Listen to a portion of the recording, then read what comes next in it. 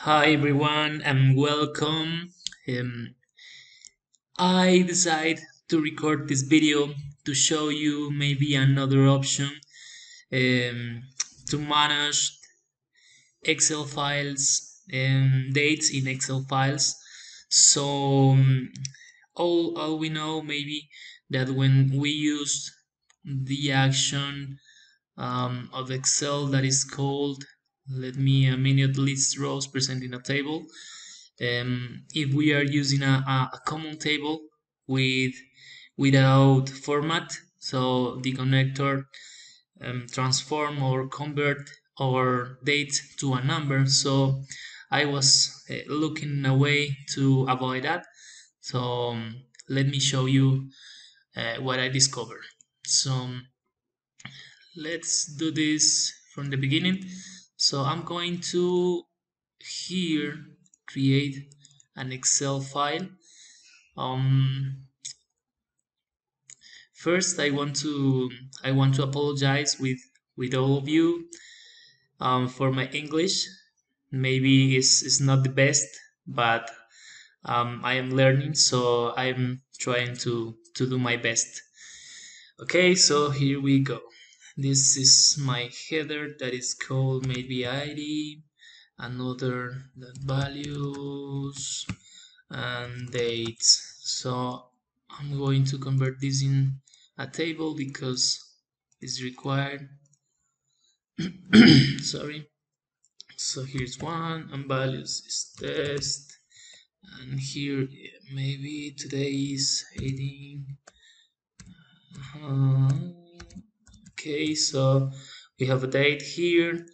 Two, another one is that two, so maybe yesterday. uh Okay, so we have here dates, and then I'm going to create a new Power Automate flow. So, uh, sorry, maybe an instant. Okay, it's better. This is Excel test. So now I'm going to list my data. So this is in OneDrive, and now OneDrive, and my file is on applications, and it's called Libro. See, it's Libro, and then okay. So here we go. We are going to test this, and okay.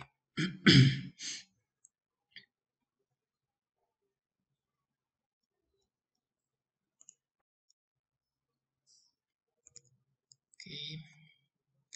So as I told you, when we used list rows present in the table, so we are going to see here that our data is converted to a number. So to avoid this, what I discovered is that we need to change the format in the Excel file. So here I am going to choose format. I'm giving a format to this column, and I'm going to change, sorry, to text. So this is what our connector do. So I'm going to delete these dates. Um, Maybe here I have some dates, some example dates. So I'm pasted, and I'm going to change my Excel name just to locate it well, and it's the PM Excel. Okay, so now I have another name. It doesn't matter for our example, but just to locate it well. So I'm going to save this. I'm going to close this. I'm going to refresh my page because I don't know why, but when I change the name of Excel, Um, Sometimes I am not able to find it here. So it's in applications, and then it's PIXL, and it's tabla uno, table one in English.